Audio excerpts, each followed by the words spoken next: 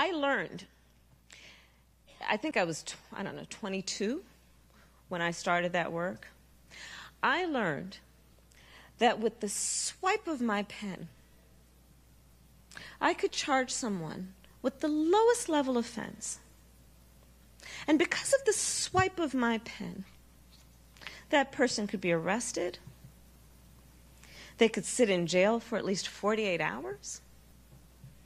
They could lose time from work and their family maybe lose their job. They'd have to come out of their own pocket to help hire a lawyer.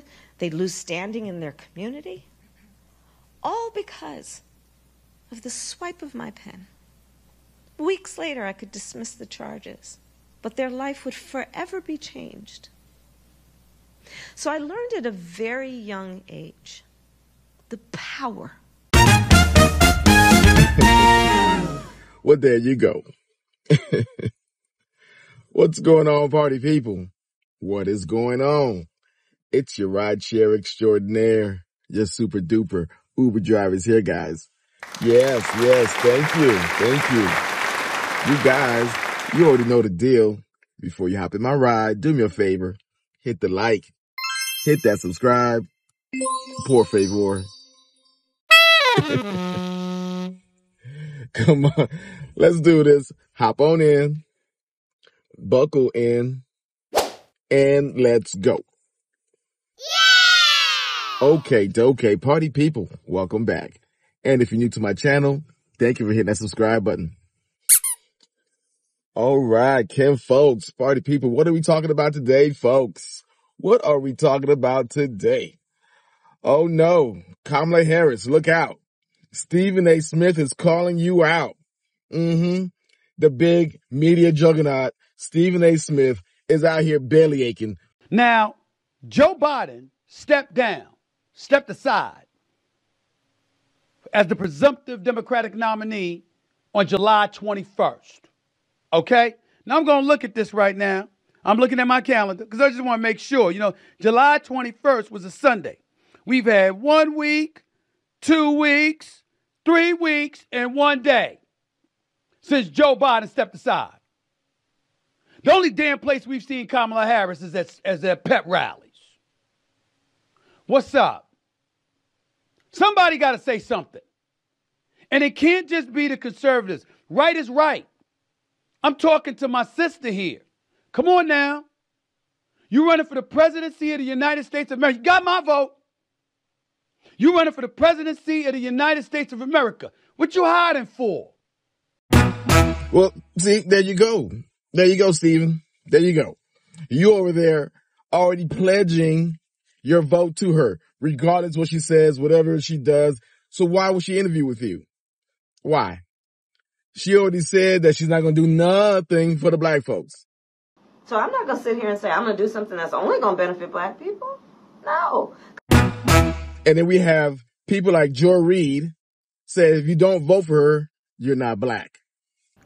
Hey, fam. Okay, I just got to say it.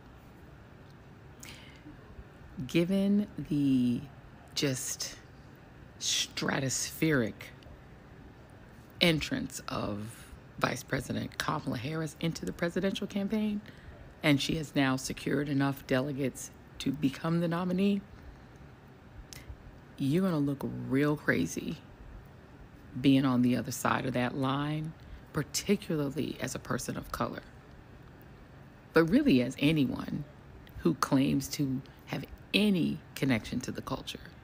You're going to look real weird and real lonely on that side. The door needs to close behind Amber. And she looked crazy over there. But shut the door behind her. You really are going to look crazy being on that side, given the cultural phenomenon of Vice President Kamala Devi Harris. She's about to make history. So there's the guilt trip. Okay. So why would she do an interview? Why? You're going to vote for her anyway. So let's hear some more. And I mean hiding in plain sight. Somebody got to say it. Somebody got to say it. Now, you can't be running for the presidency of the United States. Not one single press conference. Not one single one-on-one sit-down interview where somebody gets to question you about the questions that we ask. That's not fair. That's not fair. And if you're a conservative and you out there lambasting her for it, ridiculing her for it, trying to torment her for it or whatever, it is perfectly within your right to do so. All of you anti-conservatives out there, shut the hell up. That's a valid point. It ain't valid to bring up a blackness or an Indian heritage and to try to point to things of that nature. That's nonsense. Oh boy, here we go with the color thing again. Oh my goodness. Oh my goodness. I have a theory and I'm going to share with you guys. Okay. I'm going through the TikTok. I watch a lot of black men, young niggas, and they're all saying they're not going to vote for Kamala. And there's one thing about Kamala that we don't like. She don't have no ass. What? Nope. Now, if she's listening, Kamala, if you want to get the black man to come vote for you, you have to run down to Brazil and get a BBL. Woo! You got to get a nice, fat, round ass. That's the only way black man's gonna come vote for you. You have no ass at all. You are a Indian just by your body structure. Yeah. You know, niggas love some ass. I don't know what's up with that. Big old round ass. If she had an ass like a regular AKA, you know, like an old school AKA, Kamala's about 60, right? If she had a round, old, sagging ass like an AKA with the dimples and the cottage cheese legs, black man been running over broken glass just to vote for her. If she had an ass like Fonnie Willis, you know what I'm saying? I mean, she could threaten people and put them in jail. They'll still say, she got some fat ass though. If Kamala Harris says she's going to raise gas prices to $10 a gallon, black man will be saying, damn, that ass though. If Kamala Harris says we're going to war with Iran, Korea, Russia, and only black man's going out there, black man be like, yeah, but she got them damn yams, man. She got them yams. Woo! Them candy yams. Yes. So, Kamala, if you're listening, if you want black men to come vote for you, you got to get a BBL. You got to do it. I'm telling you, man, you have to do it. You got no ass at all. You're shaped like an Indian. So that's why we say you're not black. Kamala, if you go and get a BBL and you come out with some boy shorts and that little pantsuit with boy shorts on, man, we are coming to vote for you. Me included. Yeah. Have a little tattoo on your ass somewhere, right under the butt cheek. We coming to vote for you. That's the only way. Until then, I'm not voting for you. I'm not voting for you. This also reminds me about Kamala Harris. Have you seen her in a black church? Baptist? I mean, Southern Baptist?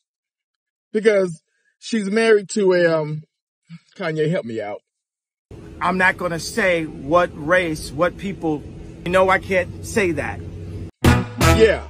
And your father is a Hindu. Your mama is a Hindu. What does that make you?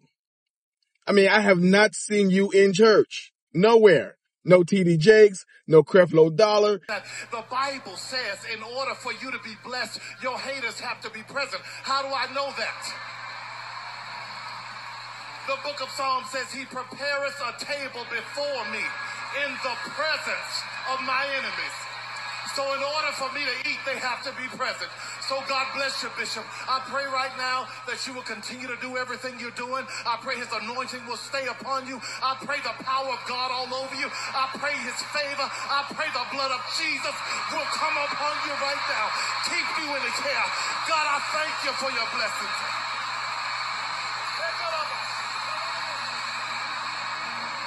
I mean, come on, man. What is this? You're supposed to be a black woman. You have no ass and you don't go to church. So if you want to get the black vote, if you want to get black man vote, go get a BBL, come out with some boy shorts, let that thing hang, let them yams hang, and go to Atlanta and take your ass to church. You gotta work the prophecy. You gotta work the prophecy. Come on, look at him again. Say, you gotta work the prophecy. You gotta work. This year, you gotta stand up. You gotta walk it out.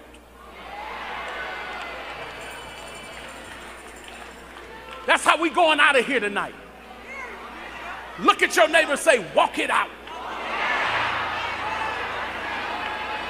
They trying to act like they don't know what you're referring to.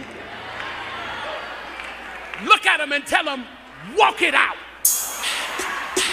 Hey, now walk it out. Now walk it out. Now walk it out. Now walk it out. Now walk it out. Now walk it out. Now walk it out. Now walk it out. Now walk it out. Okay, come to church with a suit on, with some boy shorts on. Make sure you got a little tattoo, something quaint, something small, like a heart. You know what I'm saying? And I'm telling you, black men come vote for you. You're gonna have a landslide. All right.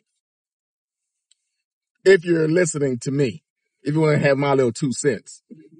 No. Well, that's my thought for the day. If you guys got any value of my content, do me a favor. Hit the like. Hit that subscribe. You see that notification bell? Turn on that notification bell so you get my latest and greatest. Share this content with your best friends and tell Kamala I said hi. You go, girl. Till next time, guys, I'll see you again. And all you AKAs, get your ass off my lawn.